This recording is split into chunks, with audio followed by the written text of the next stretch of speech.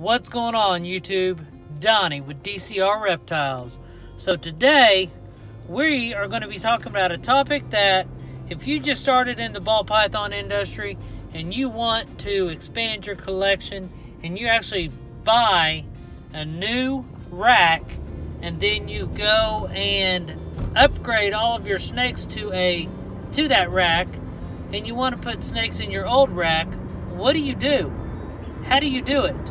Well, today you're going to see how I do that exact same thing. So stay tuned.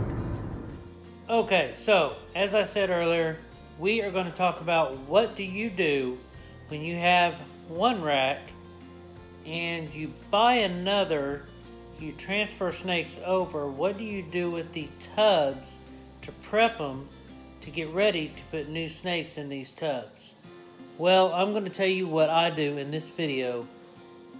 Pretty easy, pretty self-explanatory, but we'll go over it anyway.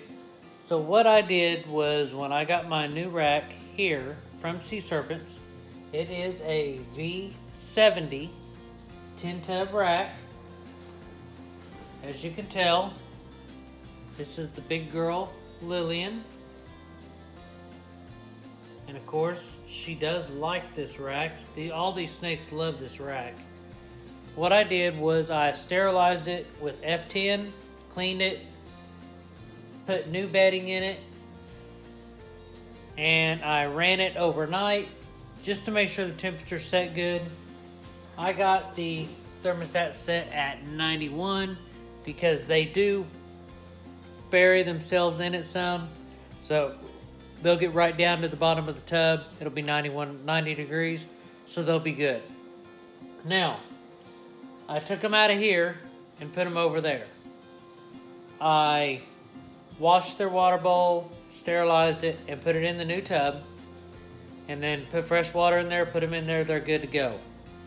As far as these go, I pulled these tubs out all the way, took them out, emptied the old bedding, and I sterilized this tub. Then I went in and wiped the top and the bottom.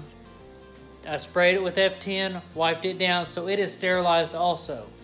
So I went ahead and made up some bedding and put it in there, prepping it for when my other snakes get out of quarantine.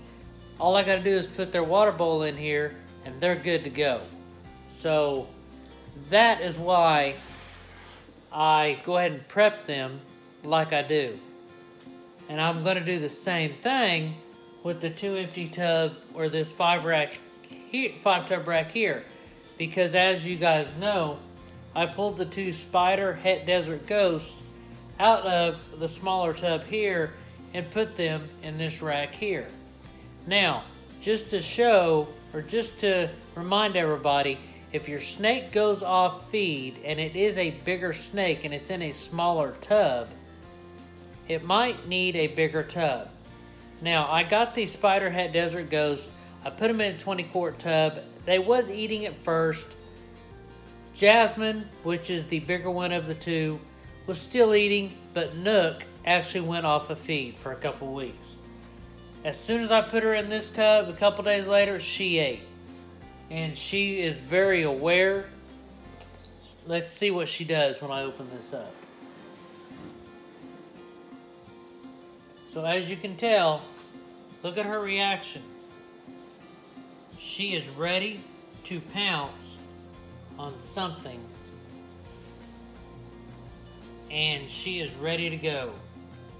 She was not like that in the smaller tub.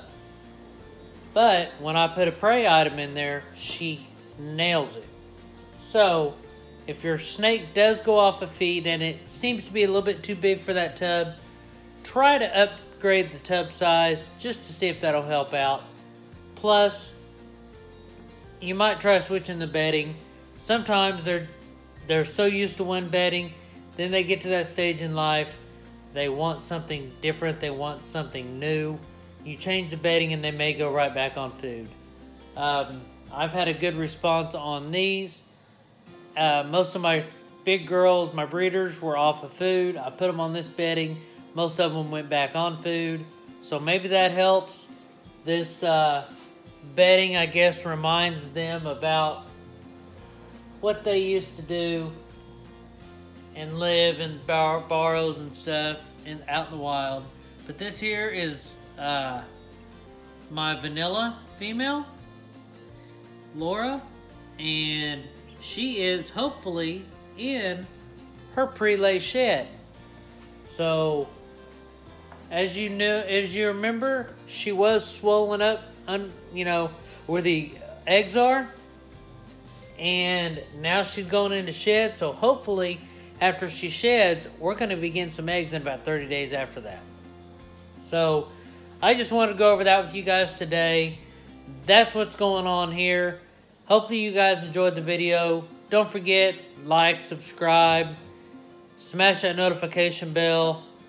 That way you guys know when I upload and when I do go live.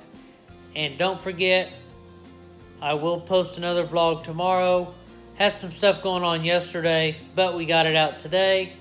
So we'll do something else tomorrow. So stay warm where you're at. It's kind of cool here. It's getting down in the 40s at night for a couple nights, and then it's back up in the 70s in the daytime. But anyway, have a good night. Take care, and I'll see you guys in the next one.